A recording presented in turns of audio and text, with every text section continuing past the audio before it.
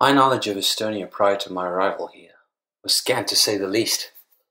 Having successfully applied for an engineering job whilst in England, I was left with little time to research my future home before saying my goodbyes and boarding the plane for a new life.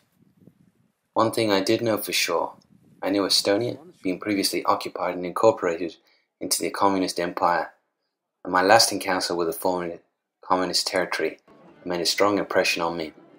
An impression that was by no means unique, but calculated so by the socialist planners of East Berlin, who were keen to demonstrate the power and glory of the Union by constructing vast, unwavering canyon-like boulevards pointed directly at Moscow, Karl Marx Alley being a prime example.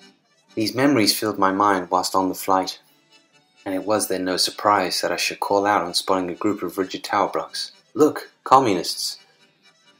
On landing and being taxied through the city, any lingering notions of architectural genocides were quickly dispelled, as the abundance of well-preserved medieval structures and edgy modernism was enough to make me feel on holiday in an exotic location.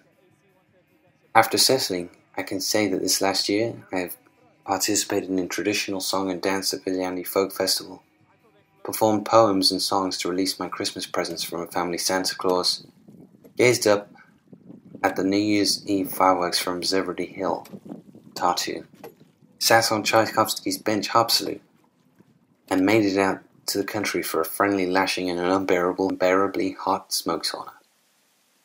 I've been impressed by the quality and variety of Estonian dairy products, cakes, chocolates, and the overall wholesomeness and honesty of Estonian cooking.